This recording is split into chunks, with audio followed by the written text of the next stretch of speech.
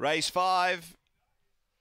And we've got $4.20 for Kanga Lights. Number 1, Aston Prince. Number 2 at $4 and $4.60 as they're being loaded away.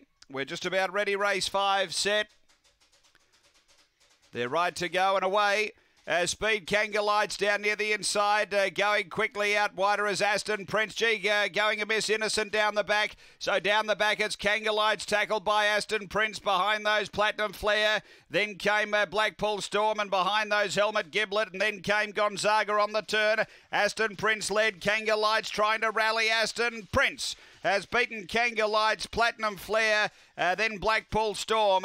Behind those Helmet Giblet, and then came Gonzaga, and not finishing the race there was Innocent. The time here is around 22:90 after the running of race number 5, and too good.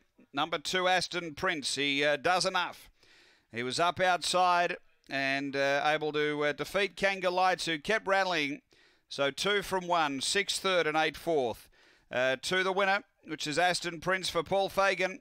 Second going to 1, Kanga Lights for Beck Macaulay Fry, and third to 6, Platinum Flare for Don Turner. So it's 2-1-6-8 after race 5 here at Gawler Greyhounds.